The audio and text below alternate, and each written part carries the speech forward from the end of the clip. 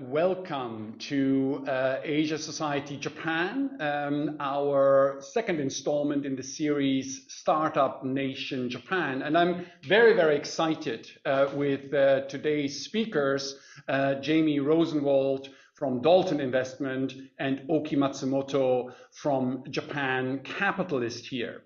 Now, I want to very quickly set the stage a little bit of what we're trying to do here.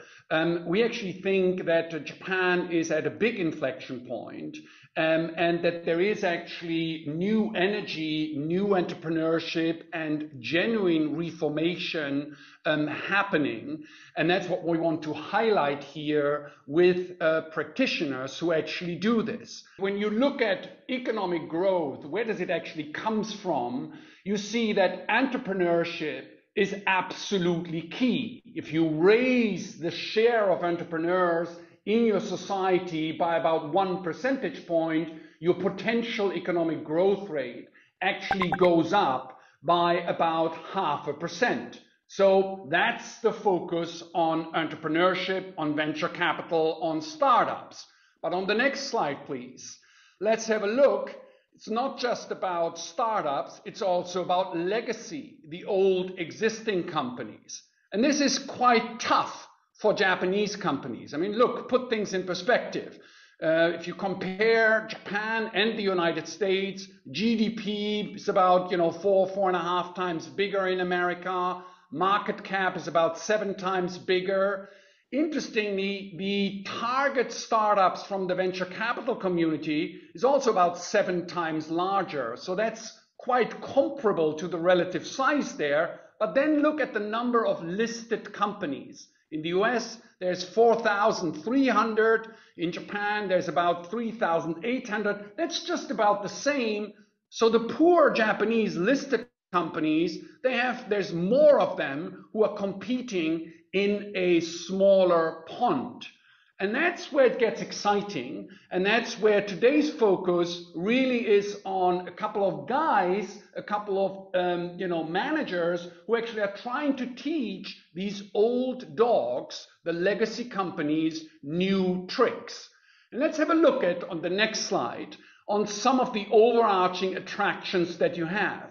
If you look at the listed universe here, and this is the topics universe there, and you compare it to how it has changed over the last 30 years, the number one change is the unwinding of cross-shareholdings. You see, it used to be around half of the market cap tied up in the Keiretsu, in the Mochi-ai. That's down to about 4%. So really, Japan has opened up, from an insider form of capitalism towards one that is now more open. And that, of course, means that the investment community also gets more involved. You also notice that foreign holdings, have gone up from about 4% to just about 1/3 in the market. So there is quite a big voice there. Second, next slide, please. The other point is, what is attractive about Japanese companies is, wow, these guys are unbelievably rich. If you look at the balance sheet, you find that corporate cash and liquid balances in Japan are unbelievably high. I think you all know that about half of Japan's listed companies trade below the book value. And from that perspective, as a global investor, that's something that makes Japan quite attractive. On the next slide, you also see that capital stewardship, when you look at what is the total shareholder payout ratio, so the dividends and the buybacks, you see that Japan lags the global peers. So that's something that attracts activists to Japan. Lots of cash on the balance sheet, but low capital stewardship. So let's put pressure on them to raise the dividend, to increase share buybacks. Next slide, please. The second big picture is that when you look at the economic performance, at the return on equity, Japan actually has no superstars. You know that the ROE in Japan is about 7-8%, in the US 15-16%, But if you actually split this out between the low performers and the high performers, you see that, Japan has this normal bell curve distribution. America has these superstars. And again, from an activist perspective, that's something that makes Japan attractive. Let's turn these companies around to become superstars. Next slide, please. Now, why are there no superstars? Is because the industrial structure in Japan is completely different from the United States. I mean, we already showed that the listed companies in Japan compete in a much smaller pond than America. If you split this by the different industries, you find that the top 4 firms' revenue share in the US is now more than 30% on average. In Japan, it's barely 12%. So Japan is excessive competition and America is more oligopolistic. And again, for an activist, that's fantastic because it means that there is some restructuring, some consolidation that can actually happen. On the next slide, please. Change driver, one of the things that is wonderful is that, the leadership of corporate Japan has actually become very old. Now, this is the entire economy. This is not listed companies. Japan has about 3.6 million companies. And you see of those 3.6 million company, where the owner is over 70 years old, it's about 2.5 million. And where there is no successor, it's about 1.3 million. So that's, again, a macro trigger where actual consolidation right now could actually happen. So you've got great attractive valuations, rich balance sheet, poor capital stewardship, room for industrial consolidation, and a generational change that actually makes action much more likely than it did at any point over the last 30 years. And as a result of that, on the next slide, you have seen, the activists' number of engagements, number of activist funds actually improving, growing, and you see that the actual shareholder proposals by investors have also been improving with that line. So it's an area of change, and I'm very, very proud and happy to have 2 of the leaders in the activist space to actually tell us a little bit on how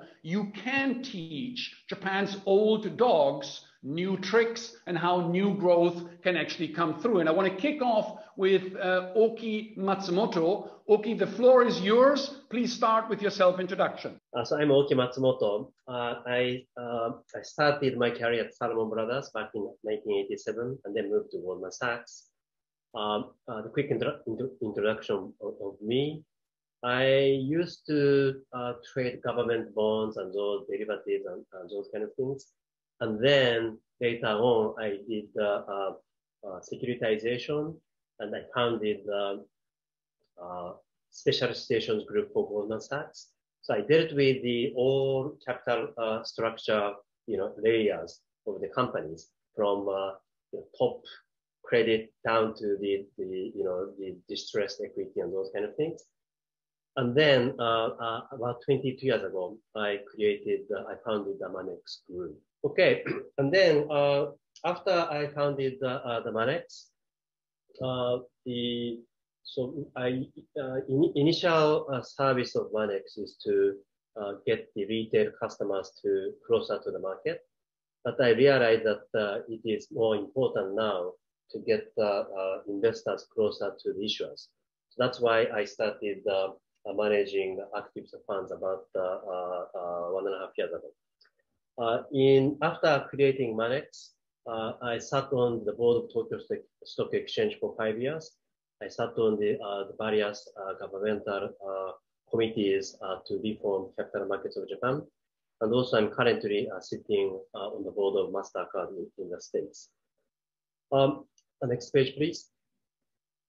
So the way we are doing activism in my company is Sottaku Doji. So Sottaku Doji is the Zen saying. Sotsu is the sound of the baby bird trying to hatch out, trying to get out of the eggshell. And then peck the egg from inside. That sound is sotsu. And while the mother bird peck the egg to break the egg to help baby to get out of the eggshell. And the sounds of this pecking is called taku. So sotsu and taku, if it happens simultaneously, then baby successfully gets out of the eggshell and comes to the world. I think the ideal way of engagement or activism is like this sotaku doji, meaning that I will explain that later, but there are many Japanese companies today, actually CEOs of those companies, many of them are now trying to change. They can't really change the company yet, but they are trying to change. They are ready to change, but they need some help. And here we come to help them to execute those changes. By doing that, we can be a catalyst of changes, and also we can make it happen in a timely fashion and in a very efficient way. Next page. You know, what's happening in Japan is Jesper touched upon already, but there are very important generational change happening. I am 57 years old, becoming 58. When I joined Salon, when I graduated from the university, it was 1987, and the bubble economy was already peaked out. Several years before I graduated university, the Japan as #1, that famous book was written. But when I joined the Salomon Brothers after the university, Japan was already finished the peak. So since then, I never seen the Japan was really successful. So my former generation, who used to be running corporate Japan, they saw the success experience of Japan in Showa era. So they have some natural tendency to believe that they don't have to change because they used to make a big success. But my generation, since we are in the society, Japan never been shining, so we are more open to accept the best practices of the world, global standards. Now the CEOs of the Japanese companies are coming to my generation, who are more open to those, changes or the global standards and the best practices. That is the very strong secular change. That's a very important phenomena happening in Japan right now. And as you know, Japan's been promoting the corporate governance reform, stewardship code introduction, those kind of things. They've been doing it for like the last 5 years or 6 years or something. So it's been gradually changing, as Jesper said, cross-shareholding went down a lot. But still, there are some final push was needed. But what happened was that this past 1 year, I think there are very important change happened. You remember that last year, AGM of the Toshiba, the activist proposal was rejected with a support ratio of like 40%. This year in March, Toshiba called the extraordinary shareholders meeting, and the same activists put the proposal. And I believe they received, say, 40% support ratio from same activist group. It was same as the 1 year ago at the AGM of the Toshiba, and their proposal was rejected. But on top of that 40%, let's say 9% or whatever of the vote came from the traditional Japanese institutional investors who now follow the stewardship code and then who vote independently, not caring about the relationship with the issuer, but thinking about the more responsible, the voting. So they put the vote with the activists. Now, support ratio becomes 40% to 49%. And then here comes the retail investors, shareholders.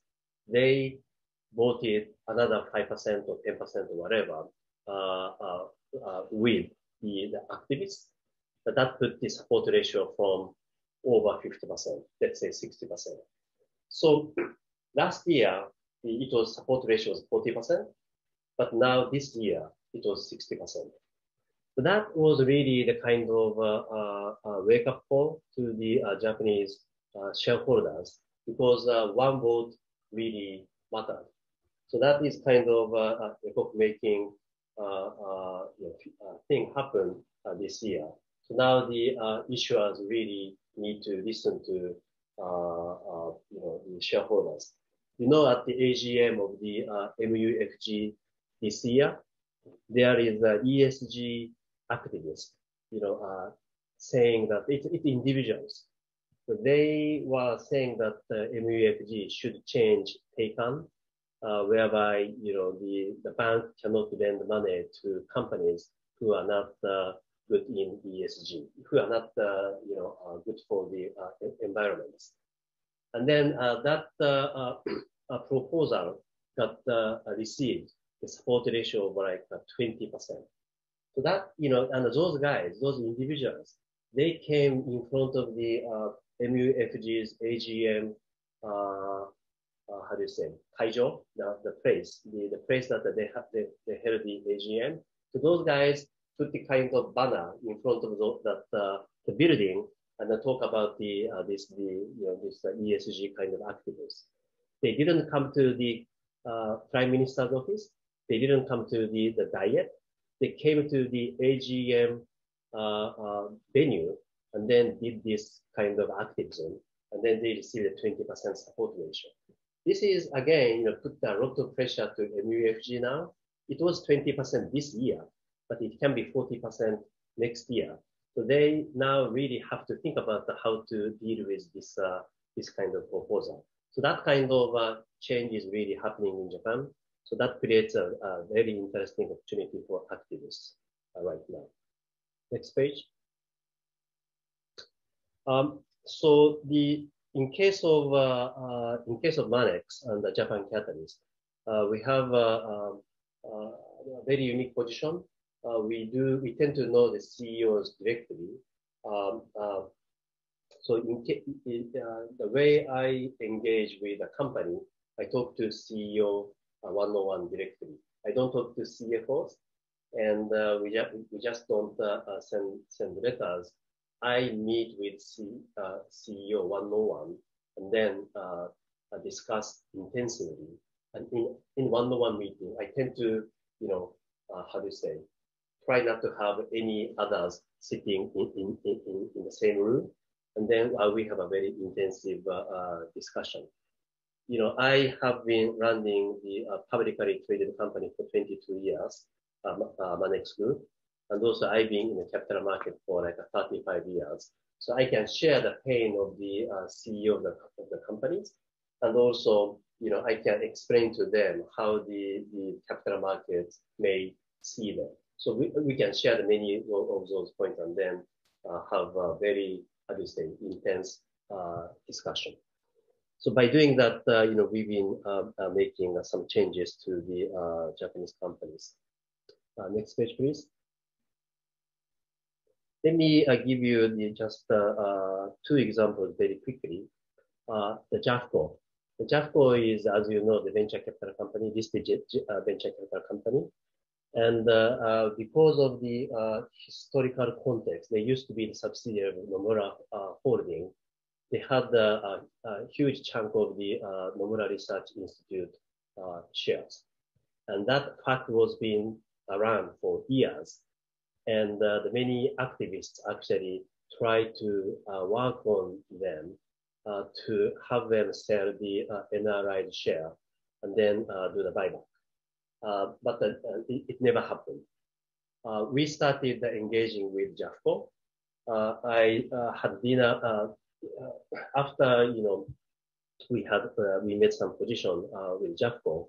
I started talking to their CEO Fuki, and last year in autumn, during like 2 or 3 months, I had dinner with one-on-one dinner with him for 3 times. and also one-on-one meeting for like 4 or 5 times in 2 or 3 month time. So I had the one-on-one meeting with him like 8 times in 2 to 3 month period with average duration of 2 hours. And then, he knew that he should change this capital structure because this is ridiculous. But that capital structure was given by his former, CEO or, former owner of the company, which was Nomura. So after he became, when he became president, that situation was already there. But after that, Nomura sold their share, Jeffco share. So Jeffco became independent. But so the CEO felt like, oh my God, why the hell we are owning this NRI share? But he was not certain that if he could unwind the historical context. So we had the intensive discussion, and then he understood that he should change and he can change. And finally, he asked me to write a letter to the board. And then I wrote a letter to the board. And then eventually, after only like a 2 or 3 month engagement period, they decided to sell 40% of the entire holding of the NRI share, and then use all those proceeds after tax to buy back on their own shares. So it took only like a 2 or 3 months. So it was very quick.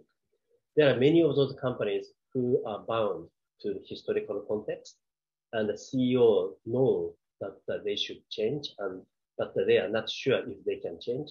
And there are a lot of opportunities we can help them to tell them, yes, you can change. This is the way you can do, and then those kind of change happens. Next page, please. So this is how this Jeffco engagement happened. It took only 2 or 3 months, and then share price went up dramatically. So that was the case. So there are many of those cases. I'm working on the very large conglomerate as well. In one case, we are working on the parent is listed, and they have 2 subsidiaries who are listed as well, and it's kind of a convoluted situation. But I'm talking to the CEO of the parent company, and then we basically agreed that they should change the governance of their subsidiary company who is listed. So in this case, it's kind of interesting. I'm talking to the CEO of the parent company who's got a listed subsidiary, and he agreed to work with me to change the subsidiaries, capital structure and governance. So there are this kind of lots of opportunities in the market. And so as Jesper said, there are lots of opportunities in Japan. And so to me, this is really the kind of, treasure in front of us for activists for Japanese companies. So let me stop here, and then I will turn the presentation to Jamie. Oki, thank you so much, for this great overview. Let me pass it on to Jamie. Jamie, you've been doing this engagement investment for quite a while, right? I remember when you started out, you had hair. Yeah, used to exactly, just like you. Oki, is this the book you were talking about? Oh, yes. Japan is #1. It's when you mentioned it, I had to go to my library and pull it out. But for my talk today, we're going to be covering this book instead. Barbarians at the Gate. Yeah, because you and I are barbarians, and I look like a gaijin, so I qualify more as a barbarian than you do. So what's a white guy who happens to be 5 years older than Oki doing talking to you about Japanese investing with the map of America behind him? I started investing in Japanese equities, Kirin Beer and Bank of Tokyo in 1972. So that probably puts me investing in Japan more than anybody on this call, I suspect, or earlier than anyone on the call. I worked on Wall Street for two Japanese brokerage houses. One was Nikko Shoken and the other was Daiwa Shoken back in the 1970s. And then after graduating from university, going to business school at night at NYU, worked for a family office. And today, the family office that I work for is my own family office, and that's called Dalton Investments. It's named after a small high school located on 89th Street between Park and Lexington in New York City. So let's talk about the opportunity in Japan and why I think it's barbarians at the gate today.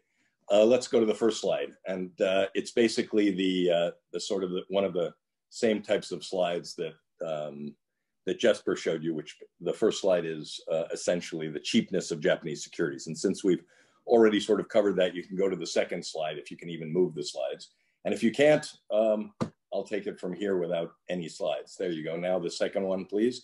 That shows you why Japan is cheaper than anybody else. The next one. La, la, la, la, la. Okay, so this slide is Japan versus the US. On the left-hand side, at least for mine, you see Japan is net cash on a corporate balance sheet basis, and the United States is more leveraged today than it's ever been in my lifetime anyway. And that, in my opinion, is due to the growth of an industry that basically happened during my lifetime, which is called private equity.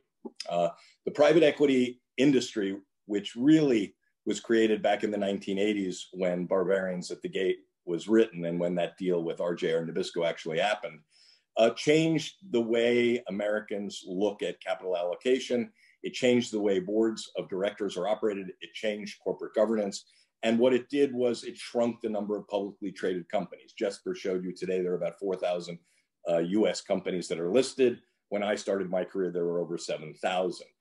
What private equity has essentially done is it's shrunk the number of competitors in each market, whether it's US or Europe, and Japan hasn't even started that game, which is why we have balance sheets that don't make much sense in a world of 0% interest and in a world where Japan has lower interest rates than any other country in the world other than perhaps Germany, Jesper, and maybe Switzerland.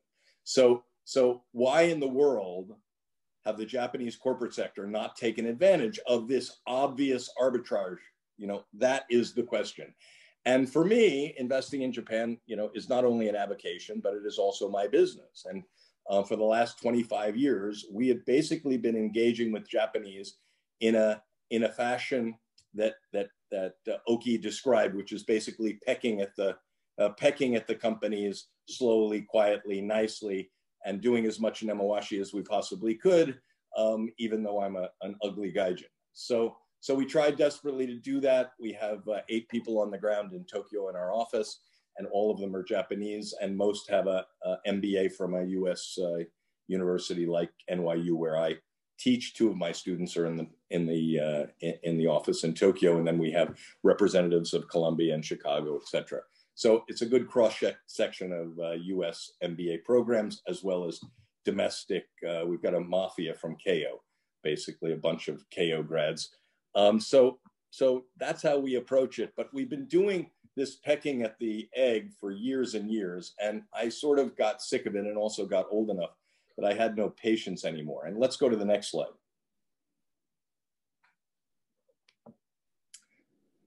Yeah, so what encouraged me to sort of up the ante and try and go after the low-hanging fruit was the regulatory changes in Japan that have started in 2014. And what really got me excited was the M&A guidelines in 2019.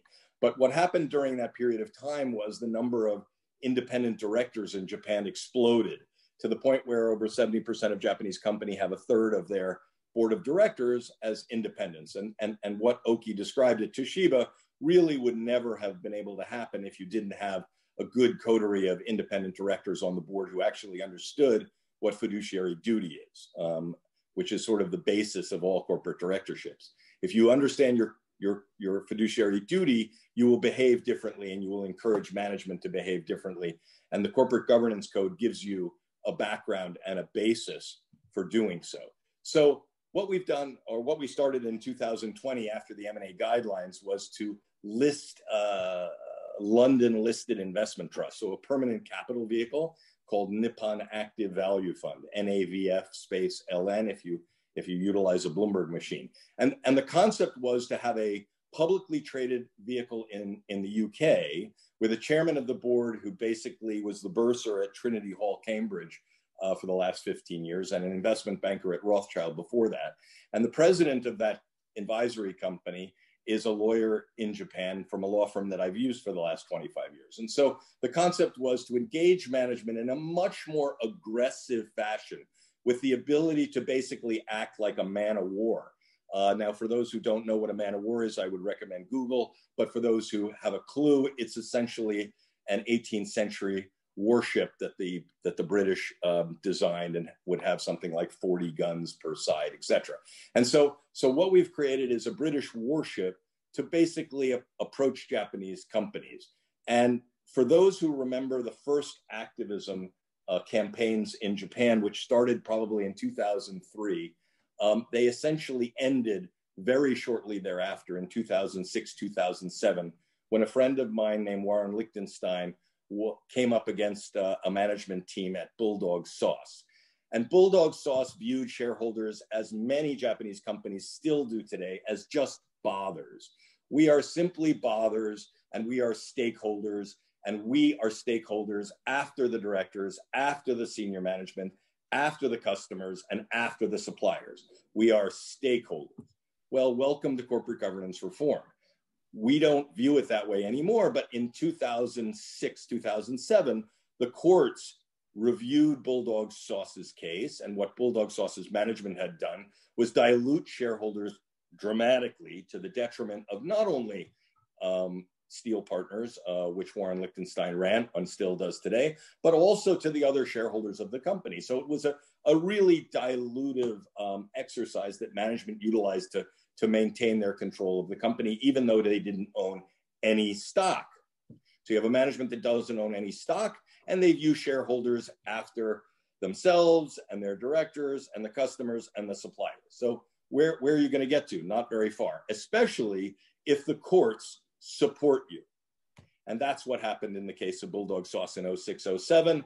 Fast forward to 2021, and that it just in the last month, we have seen a company called Japan Asia Group, which was supported in its MBO by Carlyle, basically after losing its tender offer twice, institute a poison pill to fend itself off from the Murakami family. Now, Murakami family is a well-known investor in Japan. The family has had run-ins with the government multiple times, but today, sort of the leader of the Murakami family in Japan is Aya Murakami, who's an incredibly thoughtful young lady. And so Aya, she addressed the dilutive effect of the anti-takeover provision by taking the company to court. And in 2021, the courts supported her in that it required the company Japan Asia Group to withdraw the diluted warrant offering and basically allow the tender offer that the Murakami family had instituted at a higher price than Carlyle and the management to go forward. That unfriendly, unsolicited tender offer actually was a success. To my mind, the only and first successful, unfriendly, and unsolicited tender offer has actually happened in Japan and is closed. Now, what did the Murakami family do after succeeding in the tender offer? They turned around and they're selling the bits and bobs to Carlyle. Now, why do you think they're doing that? Well, the amount of money that is piling up on the sidelines in private equity in Japan today is astronomical. If you include KKR, if you include Carlyle and Bain, and by the way, Bain, for those of you who are interested in investing in private equity in Japan, Bain has been historically the most successful. Their 10-year plus IRR is something in the order of the mid 30% range. So obviously there's an opportunity in private equity in Japan. We worked with Bain and Japan Industrial Partners in 2007 to take the first public company called Sun Telephone private in an MBO, a public to private. That was quite successful, and Bain made reasonable money on that one. So I can imagine how much money they've made on other deals going forward. So today, you have the opportunity as investors to either ride the coattails of Oki and Monex or Dalton or Nippon Active Value Fund or a slew of others, including the Murakami family or Seth Fisher at Oasis. And I can run you down a number of others. But what's happening essentially is because of the corporate governance changes that you see in front of you. Each one of those changes was raising the bar and making it easier and easier for activist investors to participate in the same way that corporate governance has changed the United States after Ronald Reagan's inauguration in 1980 and his laissez-faire attitude to corporate takeovers and changing control. And the beauty of Japan is that 80% of the listed companies in Japan are run by, I apologize for this, but salarymen. Salarymen, in my opinion, are men who run the company, professional managers who own no stock, who have no interest or de minimis interest in the companies that they operate. Now, you'll see on 2016, if you can read it, it's pretty small writing, I apologize. But in 2016, the METI, Ministry of Economic Trade and Industry, changed the tax code to allow restricted stock compensation for senior management. And in their paper, they recommended that each senior manager and independent directors have 3 to 5 times their annual salary in the form of stock compensation. And restricted stock is so much better than a stock option in Japan because if you receive a restricted stock, you don't pay tax on it. In the old days before 2016, Japanese management would have to pay tax as if it was a Black-Scholes present valuation of those stock options. After waiting 5 years and 10 years later, when the stock hasn't moved, obviously the manager is a little upset. He paid the tax up front. He gets no benefit on the back end. It doesn't take very long for him to say, dame desu, no more stock options, right? Well, the government finally woke up and they're offering this concept of restricted stock. And we are seeing more and more Japanese salaryman companies instituting restricted stock plans. And what this will do is it will encourage management to think like owners and align the interests. For those who've listened to Charlie Munger as long as I have, aligning interest is what it's all about in equity investing.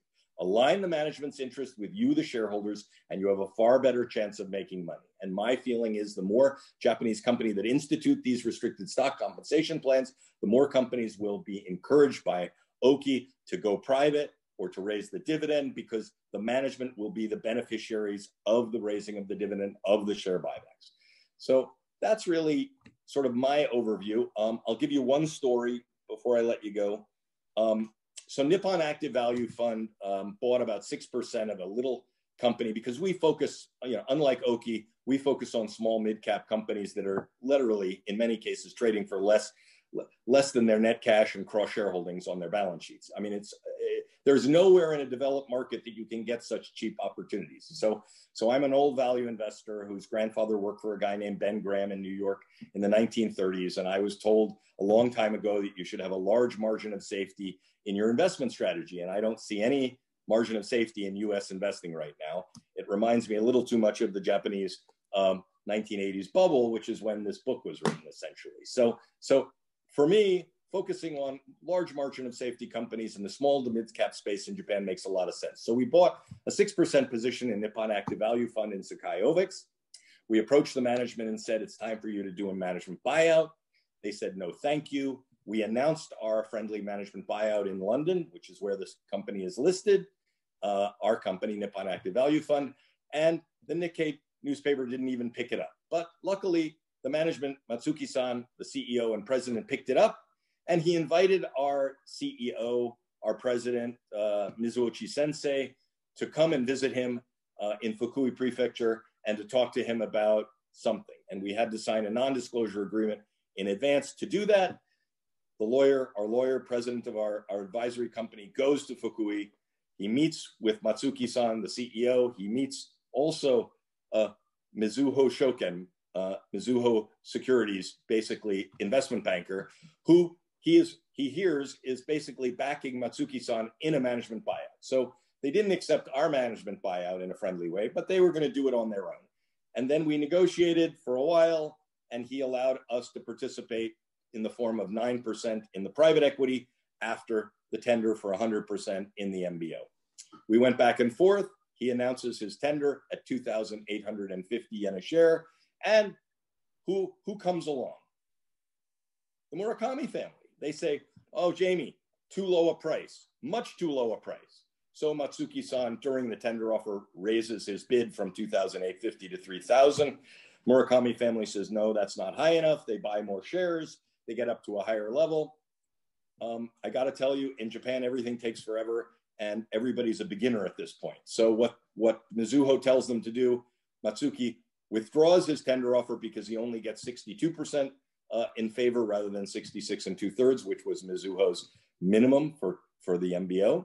And everybody does a bit of nemawashi, and lo and behold, the next tender offer that took 4 months to 5 months later to appear, they offer 3,810 yen a share. All of a sudden, they're willing to pay book value and 6 to 7 times EV to EBITDA for those who are interested in private equity valuations. EV to EBITDA is essentially the baseline ratio that every private equity firm would utilize. So they're buying the company for book value, tangible book, at 6 to 7 times EV to EBITDA. So the moral of this story is the following.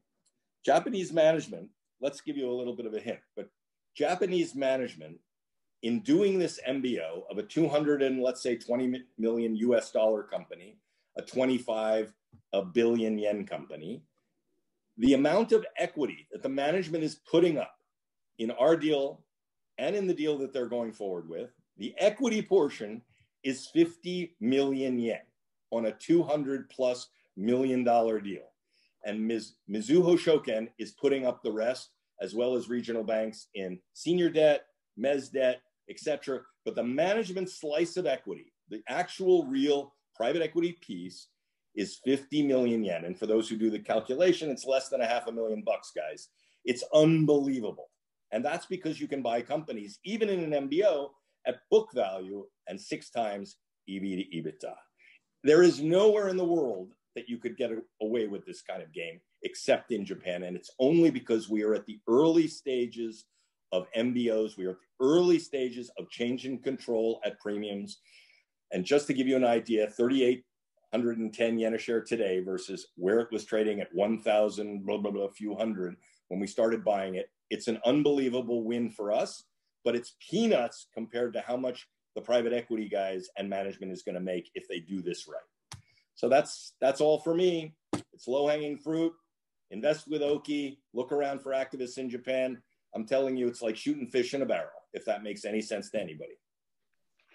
Wow, Jamie, you've certainly very, very exciting. I think we're going to have to get you over here to Japan to shake things up a little bit. You don't let me in. You make me do a 14-day wait, man. And I've been, I've had COVID, I've had my vaccines, and you don't want to let me in. Not my. It will be gone. Don't worry. We'd send you a special invitation.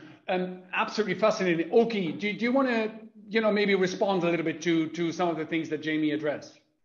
I do agree with Jamie. There are so many low-hanging fruits. It's just completely cheap, just ridiculous. There are so many of those companies, opportunities around. We just need to, how do you say?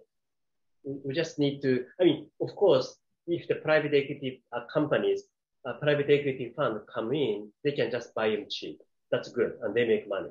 But if we somehow, address this issue right, the whole Japanese capital market could become more active. Not only those private equity funds make money, but also entire market valuation can be changed, and that will be good for everybody. That is something I really, hope to see, and I think we should make it happen, and I think we can make it happen. Okay, I just want to pick up on one thing, and I think Jamie, you would sort of agree with it. It's, if you've got the black ship, if you've got Warren Lichtenstein, if you've got Dan Loeb from Third Point, if you've got, the Gaijin from, hacking at Toshiba, that's all nice and well. What about the domestic investors? Why don't we see Sumitomo Trust? Why don't we see domestic fund managers taking this opportunity, which you say is a very, very obvious one, and I would very much agree with that. What does it take to get the domestic investors excited? And perhaps, Oki, you can explain a little bit about how the Catalyst Fund is actually the first activist fund that mobilizes domestic retail investors, right? One thing about Japanese domestic investors is, as Jamie said, for issuers, CEOs, 80% of them are salaried men. It's the same thing for institutional investors in Japan. I'm sorry, there may be those audience here. I'm sorry for saying this, but that is the case. So, but individual investors, they may be salaried men or salaried, people, but when they manage their money, they employ themselves, right? So they have eager, they want to make money, right? So so those individual investors, then they are not caring about keeping process right.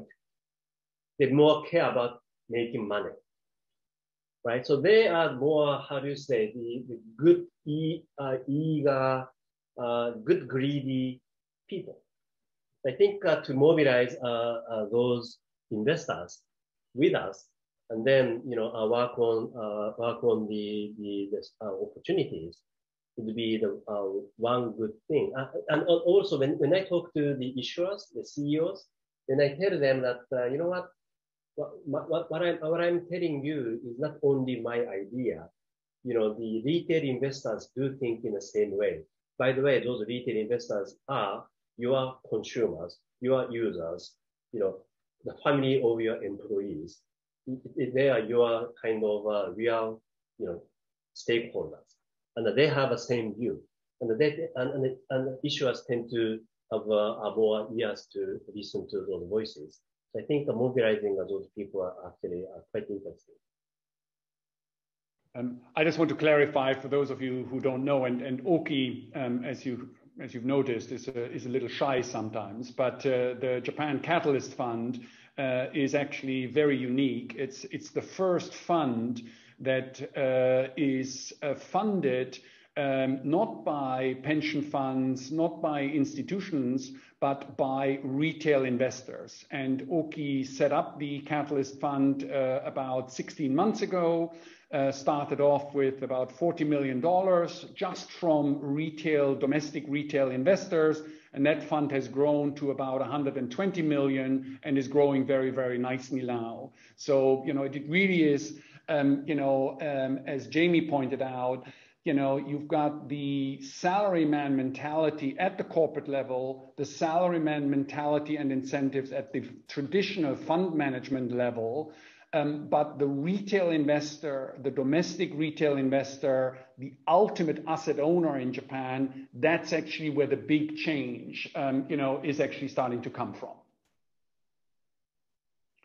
Jamie, what's your view in terms of, sort of when you try and align incentives, getting management, incentivized with the investors, with those restricted stocks, what is some of the pushback that you're getting? Because I can tell you, when I was involved with the Abe administration for this whole Hataraki Kata Kaikaku, and one of the things obviously was, what about Seika? It's not about seniority, it's about pay for performance. And the pushback we got from the Keidanren in particular was unbelievable. It was like a bulldozer coming at us. No, we can't have pay for performance. What is your interaction with management like? Look, Jesper, we come, trying to encourage senior management to become owners like we are. And we are absolutely flabbergasted, although I've been working in Japanese equities now for nearly 50 years, but it continues to amaze me how they look at us like we're some weird entity from a different planet and say, we are not that greedy. We are not that interested. We don't believe we necessarily deserve it, and that we shouldn't just simply be the beneficiaries just because we're senior.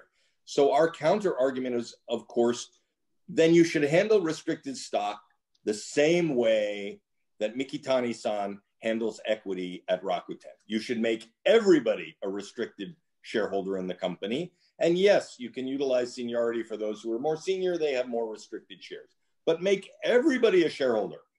I mean, I don't know about your daughter at University of Spoiled Children, but literally, you know, she's going to be offered an opportunity to work at Facebook or Google or any of these. And literally her compensation, whether she works in the art department or the legal department or the finance department, it doesn't matter. She's going to be offered stock immediately as a first-year worker for the company. And every major well-run company in America is offering first years the opportunity to own equity. And in Japan, you can't even convince the senior management to own equity. So what is wrong with this picture? And what I'd like to ask Oki, because he sat on the board of the Tokyo Stock Exchange for so long, I'd like to ask him whether he really believes that the Tokyo Stock Exchange reforms that they're trying to institute next year is really a way to consolidate and create Japan leaders, Japan global leaders.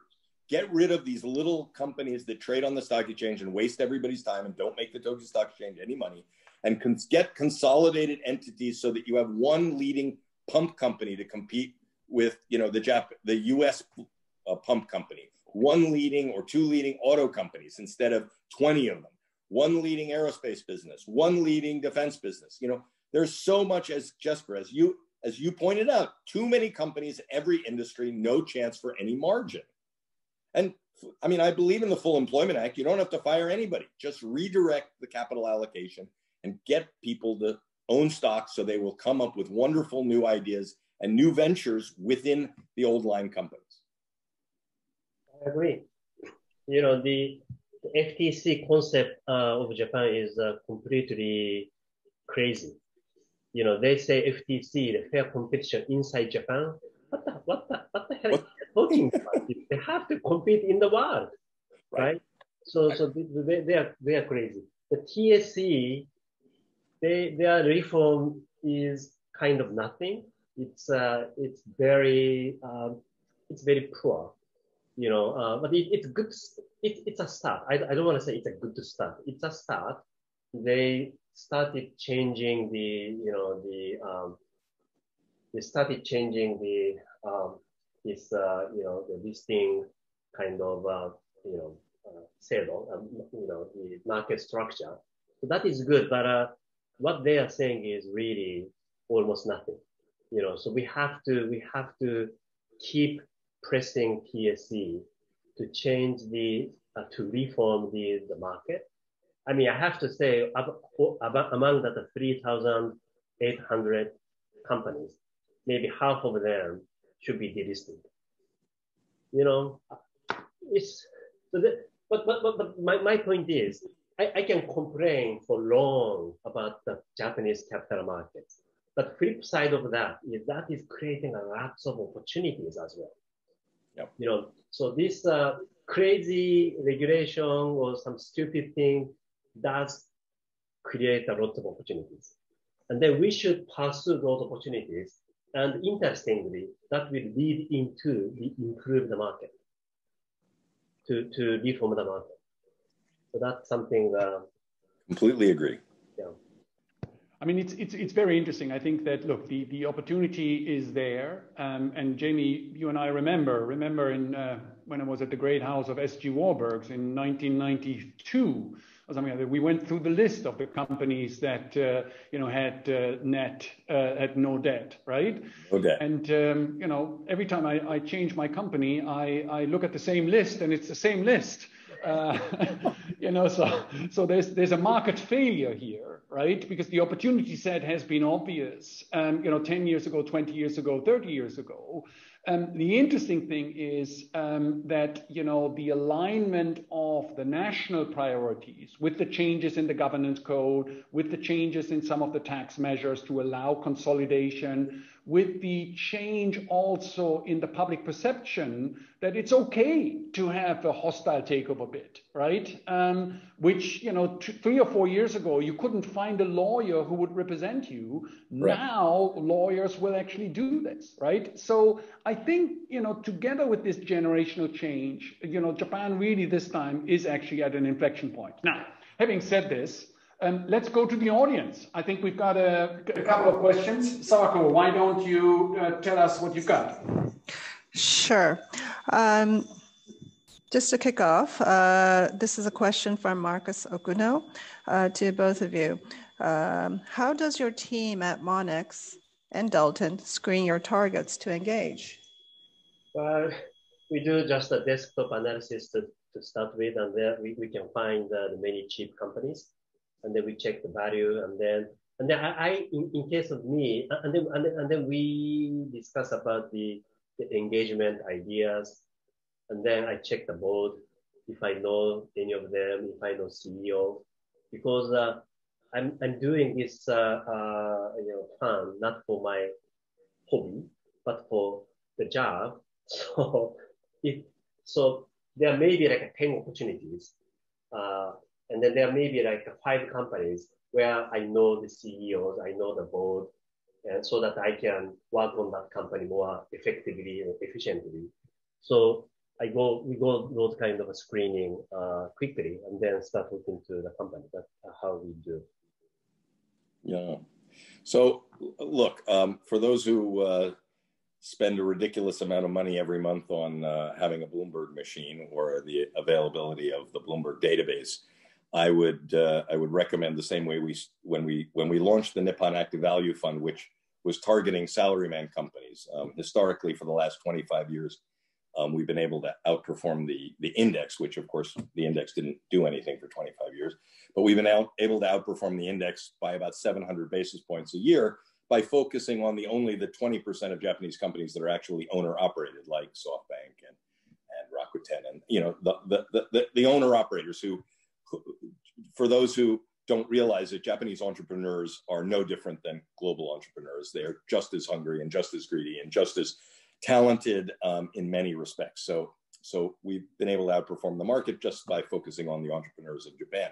But when we started Nippon Active Value Fund, which is really targeting the 80% that we've never spent any time on, we utilized, coming up with companies that are trading at less than EV to EBITDA of 3 times. And because Bloomberg doesn't include the cross-shareholding valuation in its EV calculation, we added back the cross-shareholding valuations. And what we came up with was over 250 companies that were less than 3 times EV to EBITDA, and probably over 50 companies that were trading for less than net cash. So you're buying a company that's worth more dead than alive. So you can do this screen the same way our team did it. And then, as Oki says, you screen within a screen by, do you know the management? Is there a major shareholder on the board that you might know, an institutional shareholder? Is the cross ownership amongst the government and other shareholders diverse enough to actually make a difference, and are foreigners a large shareholder already? Or is there an activist already on the shareholder register? So these are all things that any normal screener who comes out of business school could easily do for you, and they do for us. We have a question from Dominic Henderson. Do you expect to see any changes in the rules or interpretation of the rules to allow investors to work together to push for change? You talking about? I think they're talking about. I think in the States, I don't know. Well, you're talking about this collusion issue, I guess. Concert parties, probably. Concert parties, which in the United States are much more flexible in the SEC's rules and regulations of shareholders being able to speak to one another and actually talk to each other about what companies might want to do. There's a lot more flexibility in the United States in concert party discussions. In Japan, you have to be very careful who you speak to, whether you have an NDA with them or not, non-disclosure agreement, whether they're also a shareholder. And our lawyers have been very careful in who we we have to engage with, especially if they're already major shareholders of the company. So yes, we hope that the rules and regs for concert parties is improved and follows the evolution that the United States and Europe have sort of followed. But as of today, we are still pretty much in the dark ages. Okay, any additional comment? I agree with, I don't think it will change soon in Japan. Unfortunately. I think, but still there are some, clever ways to somehow, with being mindful, to somehow, share the opinion or view among investors. Okay, can I ask, as a follow-up, can I ask a question here? You're very involved. You're a respected peer amongst, the corporate leaders in Japan. Many of them you went to high school with, you went to university with, and also the regulators. Now, when you set up the engagement fund, the activist fund, right? What was the reaction? Was there resistance? Was there what was particularly from the FSA, from the regulator, but also from your peers? Because it's the first time that it's a domestic fund, right? Well, they welcomed it. They liked it. I think there are two reasons. One being that because they know me. You're such a nice guy. That's one.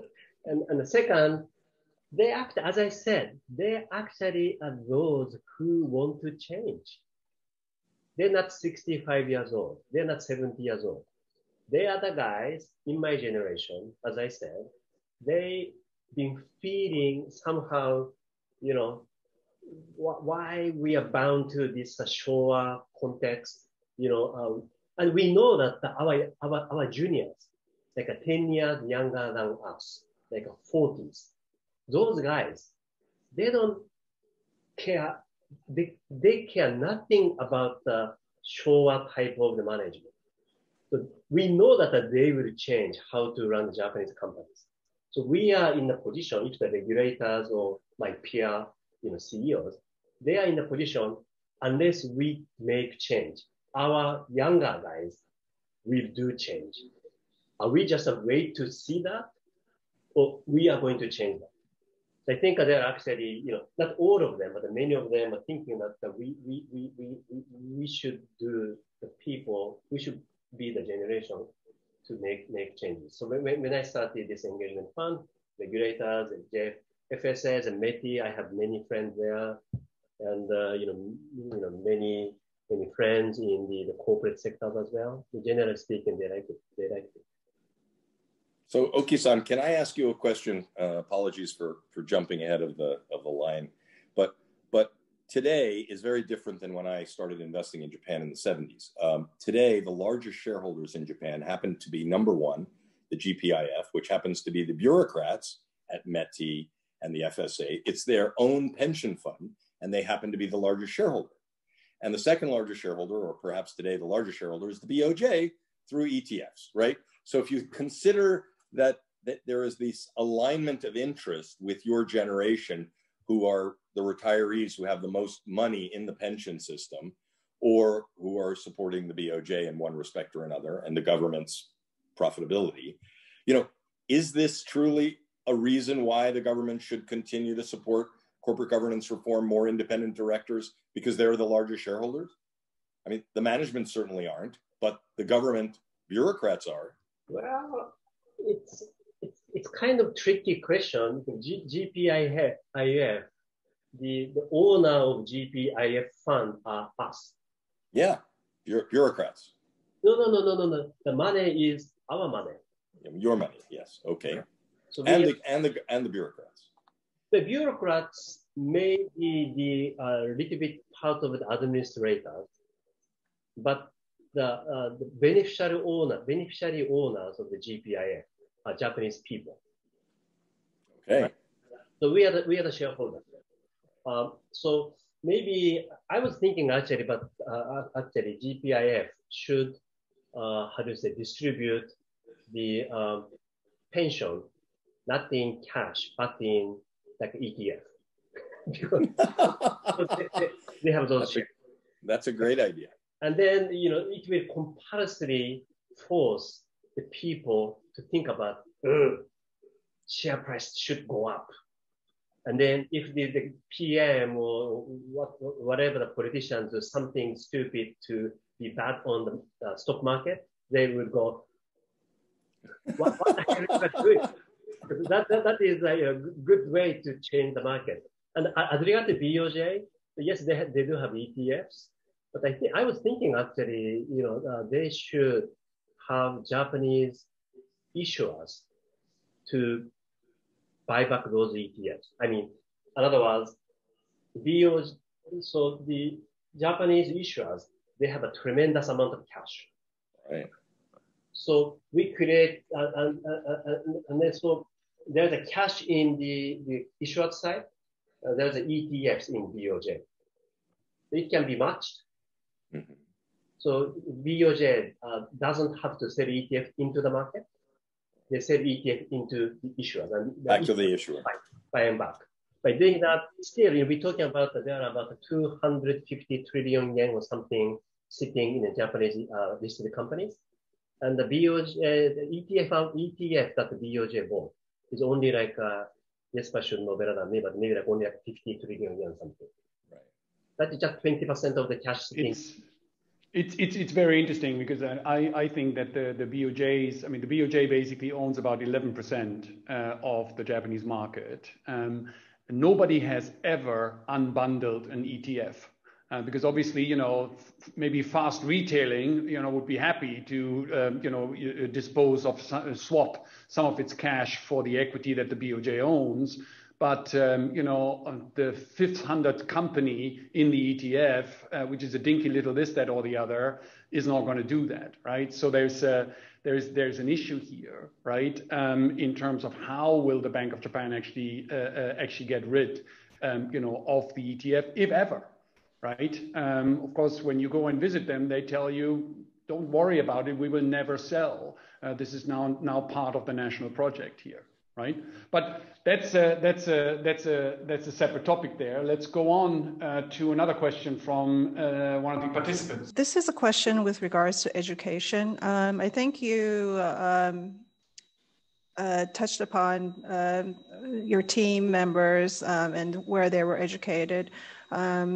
But with regards to the big difference between the U.S. and the Japan market capital and the number of ventures and market participants, do you think it may be because of the difference in the education system? What do you think, both of you? Oki, why don't you take that one first?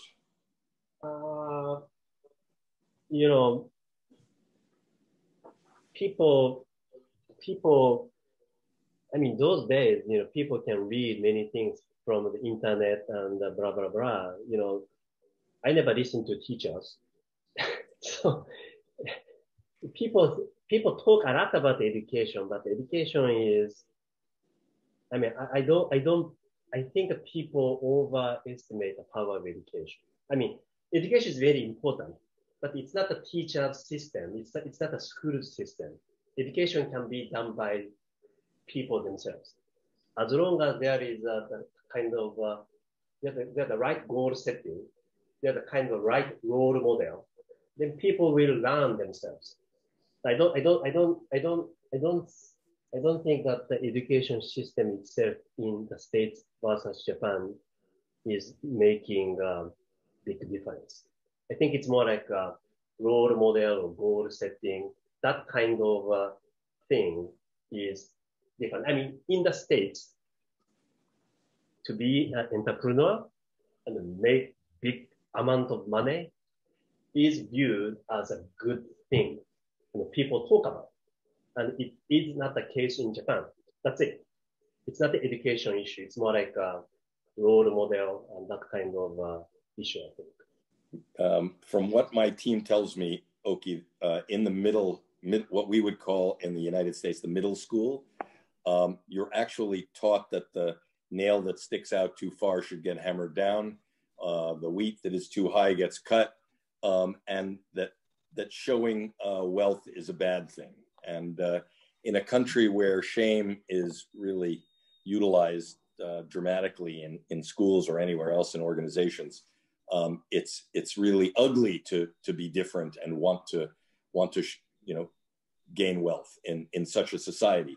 So it's, as you say, it's very hard to provide examples, especially when the media doesn't support some of the big winners in Japan, like Mikitani-san or Son-san, etc. So it's I asked Son-san at one of his conferences why the Japanese investors hated him so much. In the old days, his stock was trading at a quarter of its breakup value, and he sort of laughed at me, saying that no, it has nothing to do with Japanese investors hating him. It's just that they don't understand. So that was his perspective. As far as education is concerned, unfortunately today in my class at NYU, I teach second-year MBAs of a course called Global Value Investing. And so two of my students, it's very rare actually to have Japanese students in top 10 business schools today in the United States, whereas in the 1980s, I think it was much more prevalent. And companies actually paid for the educations for their Japanese executives. But sadly, what happened in the 1980s when those Japanese executives came back to their companies, they were viewed as like half gaijin, and they were never elevated to the CEO roles, even though they had this extra education. At least that was how it was explained to me. But yeah, I think that there has to be a change within the sort of CFO role in Japan to understand the allocation of capital and maximizing allocation of capital. And that there is no example in Japan really to do that. And whether you get an MBA in the United States and you learn about EV to EBITDA, or you join the private equity club, or you join the venture capital club, or you join the consultant club, as my son is doing today at Columbia Business School, when God forbid he would want to go where dad teaches at NYU. It's not good enough for him. But nonetheless, these are the kinds of things that you learn at these schools. And as you say, you only get out of school what you want. It's no panacea, but it definitely creates examples of how you can manipulate or change your balance sheet and income statement to affect change at the company level. So you've dissed me as an educator. I've been doing this for 10 years at business school, so I'll take it as a punch. But nonetheless, it's been a great recruiting tool for me to get really smart Japanese who went to Keio and then are getting their MBAs at NYU. Jamie and Oki, absolutely fantastic. We could go on. We've got actually a whole slew of questions here, but it's a breakfast meeting here in Japan, and Oki's got to get back to work to create some value for his shareholders, right? Right. And it's wine o'clock in LA, baby. It's wine o'clock. It's wine o'clock in LA. This is very good. The Japanese work, the Americans drink. There you go. But listen, two things. First of all, anybody in the audience who does have follow-up questions for either Oki or for James, please don't be shy to contact us. We'll be happy to direct it. Also, Jamie and Oki, I understand both of your funds are open for investment. So if there is, anybody who has any deeper interest, this can also be, facilitated in one way, form, shape, or another. And, most importantly, I want to thank everybody, Jamie and Oki, for, a good and spirited discussion with lots of facial expressions coming in as well. And I hope that we can reconnect at some point in the future. I look forward, to hosting, the next installments of this series here at the Asia Society, and look forward to engage with all of you in the audience at some point in the future. Also, one word, we want to thank our partners from the Silicon Valley Japan Initiative, who have co-hosted this together with Asia Society Japan Center.